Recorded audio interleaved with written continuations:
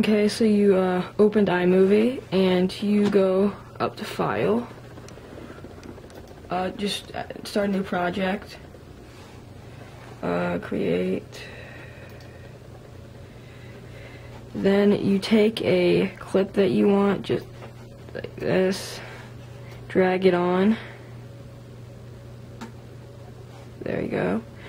Then I have my screenshot saved over here under my Michael stuff.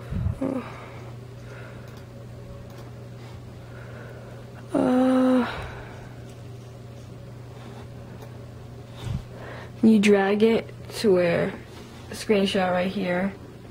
I'm dragging it over here so it's like not on the sides, but it's in the clip. Then you gut away it.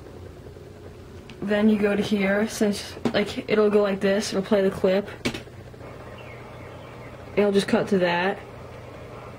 So you're gonna wanna go here, clip adjustments,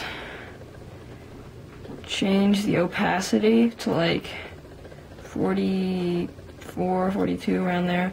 Done. And then go here, play it.